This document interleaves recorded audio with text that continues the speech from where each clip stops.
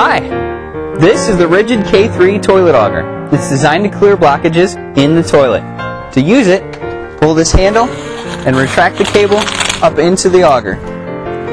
Now, we'll stick the auger down into the toilet, being careful not to scratch the porcelain on the bowl with the end of the auger. Now we're going to turn clockwise and push the cable down into the toilet.